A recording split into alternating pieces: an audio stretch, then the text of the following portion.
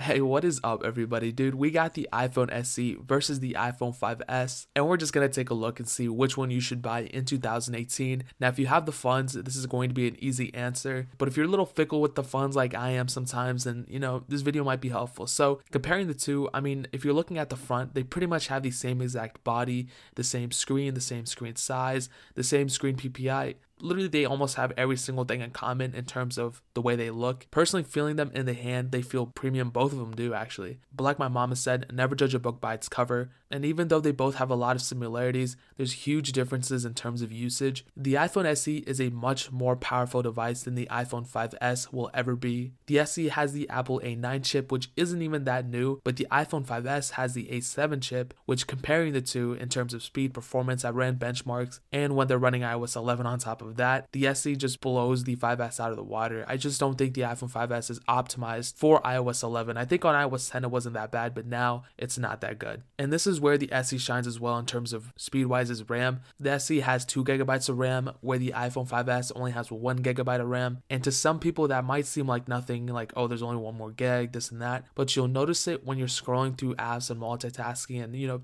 using apps in general. You don't want to open up an app, you don't want to open up Tinder and then go into something like HGTV app, right? And then just like have it close on you. You don't want to go through that. So in everyday use, you'll probably notice the slowdown of the iPhone 5S, honestly, and I feel like that can personally have an effect on your life. Having a slow phone is not something you want to set yourself up for. The cameras are completely different as well. The iPhone SE is 12 megapixels, where the iPhone 5S is 8 megapixels, and the iPhone SE can shoot 4K videos, where the iPhone 5S taps out at 1080p. Now, they do have pretty much the same front camera. Even if you're not in photography, I mean, it would still be cool to have the option of shooting 4K, because 4K is only the future. And even in terms of battery life, you would think the iPhone SE, since it's more powerful, it would probably drain battery faster, but the real answer probably is the iPhone SE is optimized with the Apple A9 chip and with the newer chipset and all that to save more battery. But my personal reasoning is that because the iPhone 5S is older, right, the battery within the iPhone 5S probably has deteriorated a lot because it's older.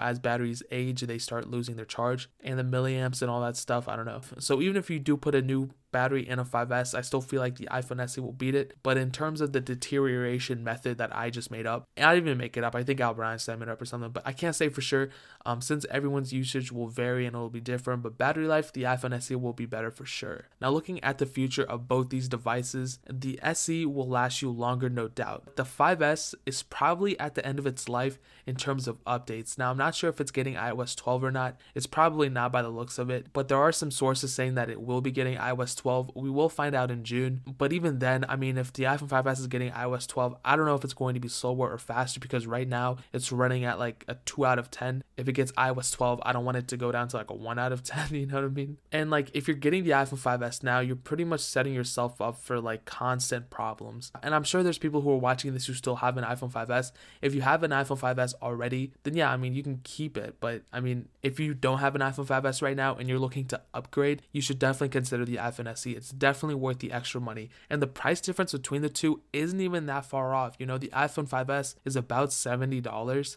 give or take a few $10 here and there. But for a bit more, you can get a used iPhone SE. Now, it will probably cost you like $140, so some people will say like it's twice the price, but it's only $70 more, and you will get so much more of a phone out of it than you will get out of the iPhone 5S. So between the two, I would 100% definitely recommend getting an iPhone SE. It'll last you much longer, and it'll just be a better overall experience than using a iPhone 5S now. I'll leave a link in the description for an iPhone SE, but if you want links to an iPhone 5S or an iPhone SE accessories and stuff, you can always check out flawlessphone.com, which lists the best prices for accessories and phones and devices and all that stuff. If you guys enjoyed the video, hit that like button. If you guys have any questions or disagree with me or agree with me, leave that in the comment section. I read all the comments. If you guys leave some comments about like why my dog's ugly or why my cat's this, then I'm probably never gonna talk to you ever again, but you can leave a comment on anything. I'm gonna read it. Hit that subscribe button. We are getting close to 40,000 subscribers. Once we do hit that, then 50,000 subscribers. I'm trying to get to 50,000 by June. I'm trying to get to 100,000 by the end of this year. So we'll just see how it goes. We'll just play it by ear. But more importantly than everything else, I love every single one of you guys,